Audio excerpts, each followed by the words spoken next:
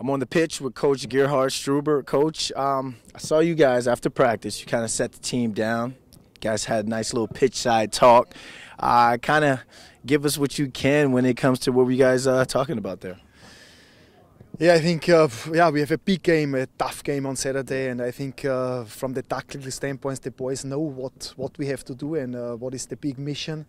But also, I think we have to create a special togetherness, a special spirit, and after the training, I think was necessary that I give the boys a little bit of feedback about my view, about how was the attitude, and I think when we go in this game with this attitude, then I think it's something possible, and the goal is big on Saturday.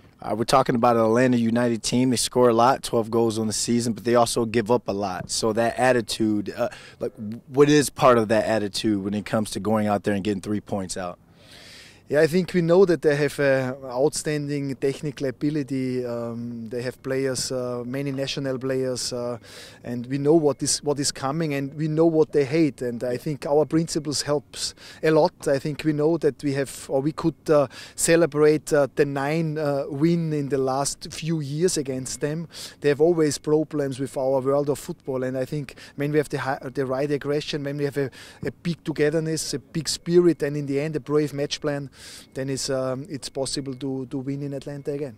When you talked about going down there and possibly getting 3 points out of it, then coming back home the next weekend and playing in front of a home crowd, does it add a pressure to you guys in that sense?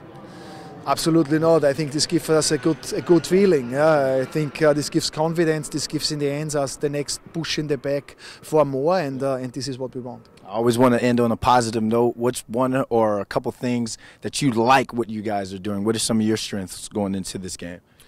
Yeah, I think we know our weapon. Our weapon is the transition moments, and we will create that. And we will, and this is what we can see also in Charlotte. We have some the one scorer moment. We create chances, and we want to make the life very, very bad for Atlanta with our typical weapon. I heard you in one of the all-access videos, counter press. That's been American football. I'm learning a little something here, so thanks for that, Coach. I'm going to tell people counter press. All right, good luck on Saturday, Coach. Thank you.